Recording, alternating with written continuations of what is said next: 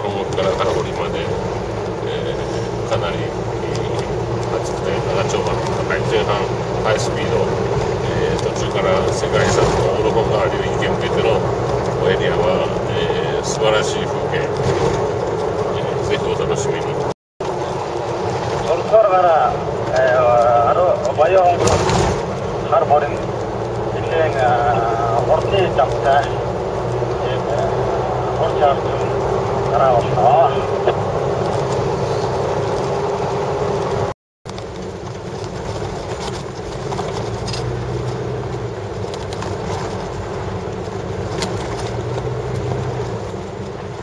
ETAP6 information.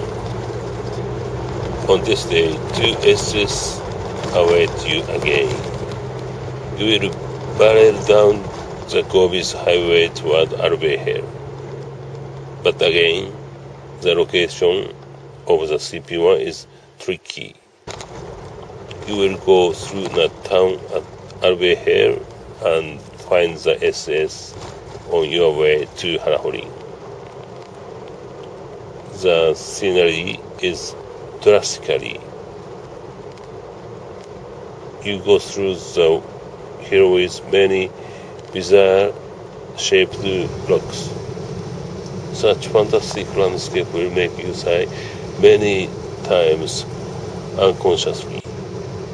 Harahori, which was once the cosmopolitan of the worldwide empire, now becomes a World Heritage Site and is visited by many tourists.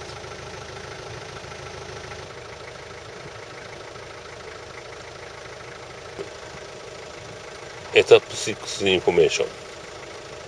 この日も2つの SS が待ち受けています。ゴビハイウェイをぶっちぎる快適ピストでアルベイヘルへ向かいます。しかしこの CP1 も少しトリッキーです。アルベイヘルに着けば街を抜けて原本林に向かう SS を探します。ドラスティックに変化する景観、奇妙な岩が連続する、丘陵地帯を抜けて、しばしばため息をつきながら走ります。